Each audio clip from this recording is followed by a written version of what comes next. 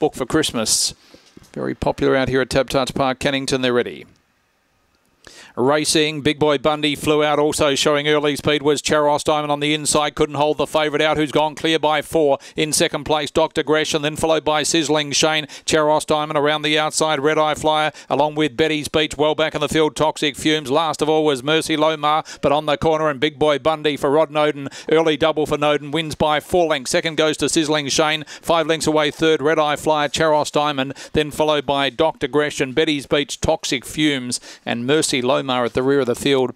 They've stopped the clock at a really slick 21.84.